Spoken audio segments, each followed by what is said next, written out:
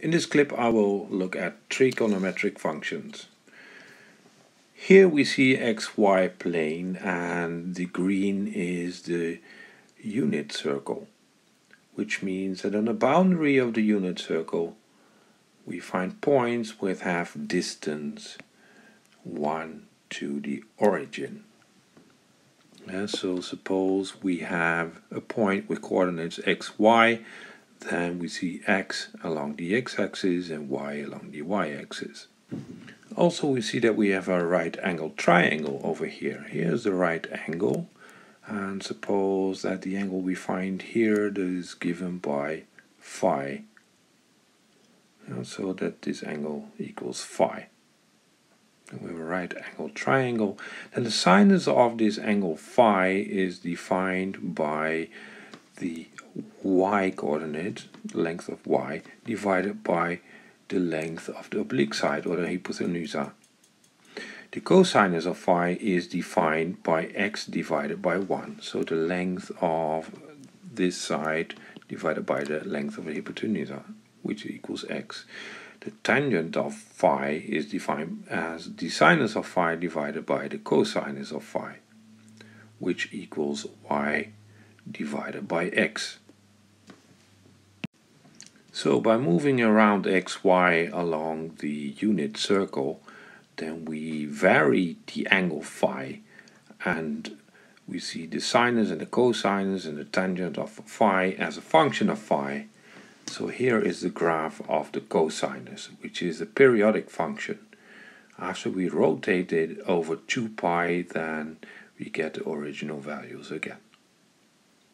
So we complete a full circle by phi by rotating over 2 pi. The sinus of phi is the graph of the sinus is translation of the graph of the cosinus in this fashion. The tangent of phi, well, here's the thing that actually when the cosinus of phi is 0, that the tangent of phi is not defined. So we have, in particular, we have vertical asymptotes at minus a half pi, and 3 over 2 pi, so half pi plus k times pi. And this is a typical graph of the tangent function.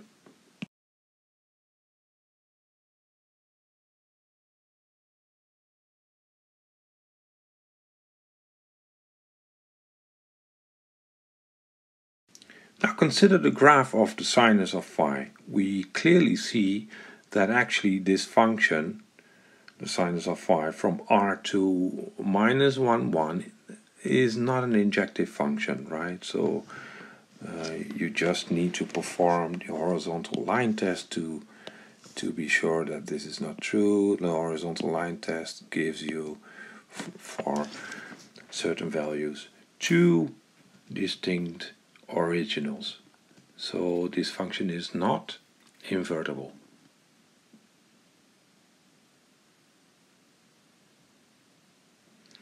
So this function defined on R has no inverse.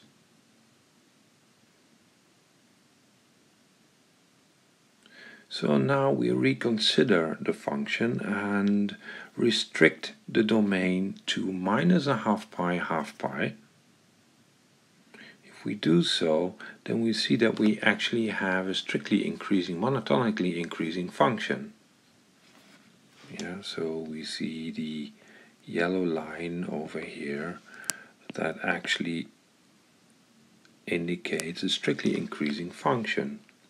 So the sinus, defined as such, on the domain minus a half pi, is an injection, and therefore it has an inverse.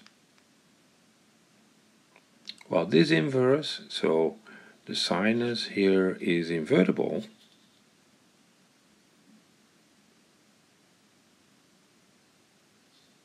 and this function is called the arc sinus. So arc sine is the sinus, the inverse of the sinus. And be careful, the sinus with a minus 1, it doesn't mean 1 over the sinus. No, it's the inverse of the sinus. So the domain of the arc sinus is no more than the range of the sinus, which is minus 1, 1. The closed interval minus 1, 1. And the range of the arc sinus is no more than the domain of the sinus of minus half pi, half pi.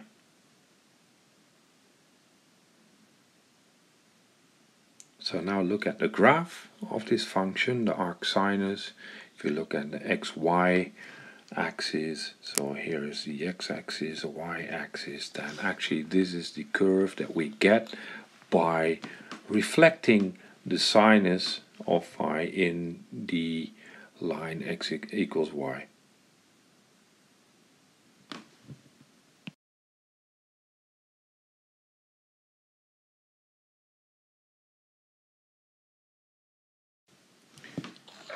Well, something similar holds for the cosinus. So look at the cosinus, which the graph is of course related to that one by the sinus. It's the graph of the sinus shifted a half pi to the left. And we see that actually if we look at the cosinus defined on R, so it has a range minus 1, 1, but this is not an injection. Just look at the horizontal line test. Actually performing the horizontal line test at one level of y, we have two originals, two intersections with the graph of the cosinus. So the cosinus in itself is not an invertible function. Now again we restrict the domain, and now we choose to restrict the domain to 0 pi. If we do so, we see that the cosinus restricted to 0 pi is actually strictly decreasing, monotonically decreasing. In 0 it attains the value 1, and in pi it attains the value minus 1.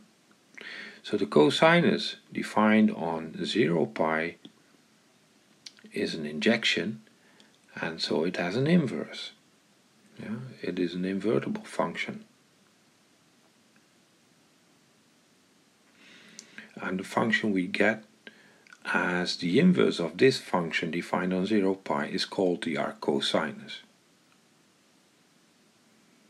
So it's the inverse of the function the cosinus.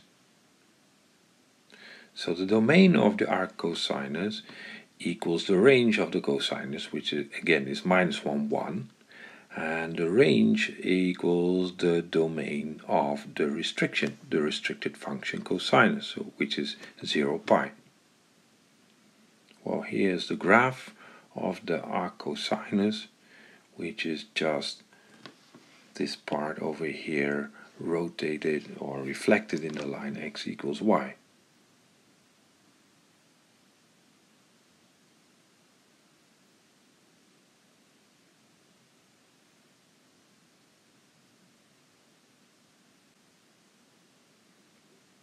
So we have typical values. In 1 it is 0, and in minus 1, it has the value pi.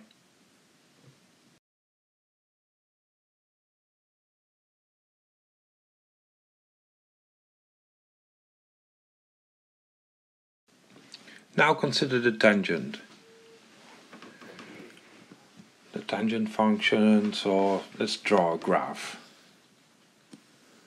So here is the y-axis, and let's draw the x-axis over here, and we draw the vertical asymptotes of the function, which are at minus half pi plus k times pi, where k is a natural number. Then we see as a graph the following. So we indicate the origin over here, then the graph of the tangent looks like this. It's again a periodic function, periodic with period pi and this function is defined on R except for minus a half pi, minus 3 over 2 pi, etc. It's not an injective function since it's and definitely not invertible for the same reason as we saw before. But now, again, we might restrict our domain to minus a half pi, and then we see a strictly increasing function, monotonically increasing function, which would indicate that actually, if we restrict the function to this interval, then we get an injection, and so this mapping is also invertible. So that's what we call the inverse of the tangent. Is usually understood as the inverse of the tangent on the interval minus a half pi, and it's called the arctangent. So the graph looks like this. It's just again reflecting the graph of the tangent in the line x equals y. So where we formerly had a vertical asymptote at a half pi and minus a half pi, now we get horizontal asymptotes at a half pi and minus a half pi. The domain of the arctangent is R, which is the range of the tangent, and the range of the arctangent equals the domain of the restricted tangent function, which is in this case minus a half pi,